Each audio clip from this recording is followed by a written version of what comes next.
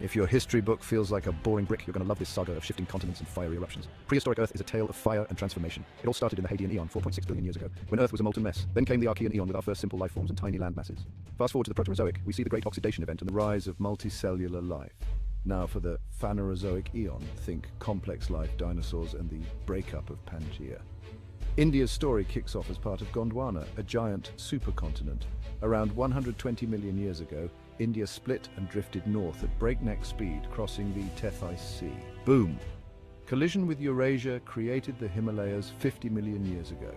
Before that, India experienced volcanic eruptions forming the Deccan Traps, contributing to the dinosaurs' extinction.